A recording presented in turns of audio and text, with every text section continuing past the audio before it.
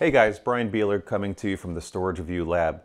We've got another new project to work on. It's actually a new Enterprise SSD. First one we've seen in a little while. The flow's kind of slowed down, I think, as vendors try to figure out what they want to release, most of it being around PCIe Gen 4, where most of the excitement is. But that's also excitement that doesn't necessarily translate into sales because of the servers we have that can support PCIe Gen 4, at least throughout the whole server, both in the front and the PCIe slots. There's very few. So we've got the Lenovo SR635, which is one, and that's about it. Most of the current gen AMD servers that would be the first to support PCIe Gen 4 only support it in the PCIe slots in the back and not in the drive bays in the front. So it makes it a little bit harder for the enterprise SSD vendors to really want to go out and push PCIe Gen 4 when there's just not a lot of platforms to support it.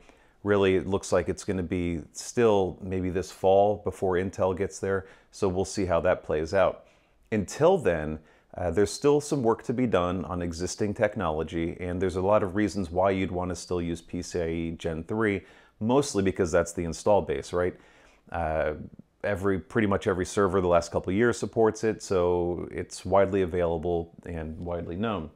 One other trick is that the edge card is something that was really popular for a long time, waned a little bit over the years, but is still adds a lot of value because when we think about servers and their construction, while, like we just said, with PCIe Gen 4 being slow to adopt through the front bays, NVMe is the same problem, where most of the bays in the fronts of servers are SATA SAS and not supporting NVMe at all.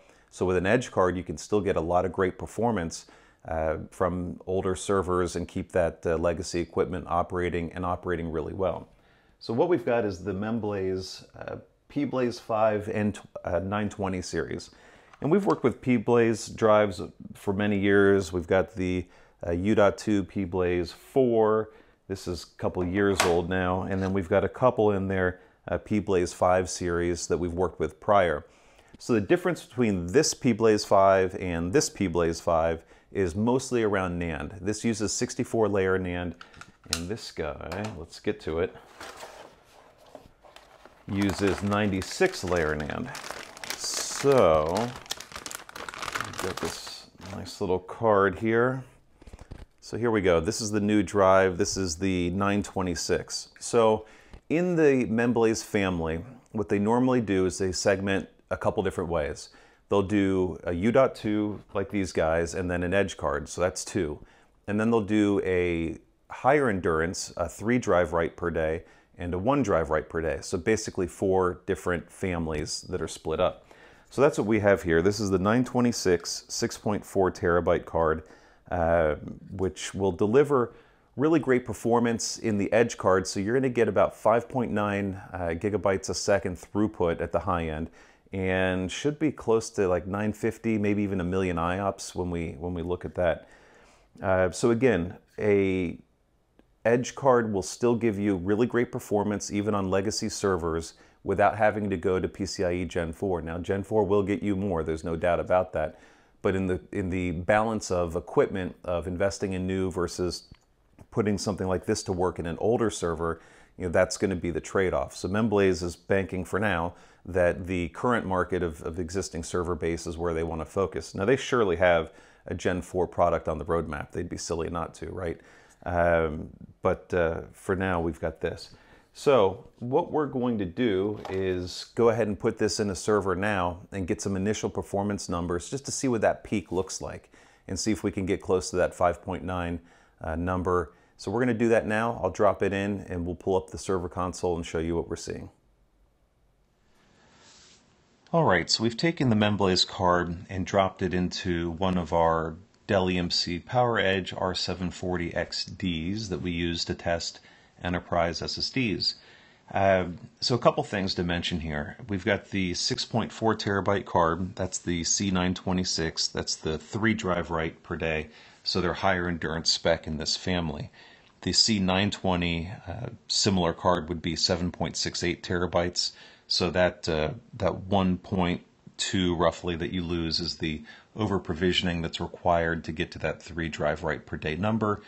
In terms of performance, they spec out pretty much the same. They'll both have the same top-end read performance and throughput. The biggest difference is going to be on sustained random writes. So those real heavy write workloads is where the endurance drives really kick in terms of being able to absorb and handle that.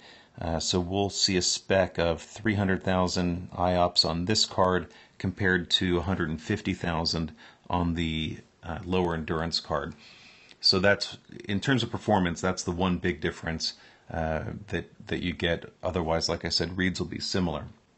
So what we've done is, like I said, drop the card into one of our PowerEdge servers, and now we're just going to start a real basic VDBench profile against the card. So we're running unrestricted, looking for maximum throughput available from the card. And we do this just to make sure that our initial findings meet the spec that's on the vendor's spec sheet. And so Memblaze quoted 5.9 gigabytes per second. We're running in megabytes per second, but right away we can see on our 64K sequential, Memblaze runs 128, but similar results here of we're getting a little bit over the 5.9 spec. And we do this just to shake out the card, make sure that everything is working as it should, at least initially, because if we saw something else here, if we saw 5,000 or 4,000 or some other number, then we'd want to go back and diagnose the issue. Maybe it's firmware, maybe there's a compatibility problem, maybe something else is broken in the system, and we'd rather suss that out up front now by investing minutes, not days of time in figuring this out. And staring at a console screen is probably not that exciting of a video, but we do want to show this, let you start to see the numbers that we see. And once this test finishes, this will run 30 intervals. It'll kick down to 10% workload, then 20, and then scale the workload back up. Again, we do that so that eventually we'll build our charts and show the scalability of the drive under stress, and then a little bit past the stress point to see how it behaves. So what we're seeing what we'd expect, and that's great. And we'll be working through the benchmarks over the next probably week or two, and then we'll have a review up on storagereview.com. So come back and check that out. And until then, thanks for checking out the video. We appreciate your support.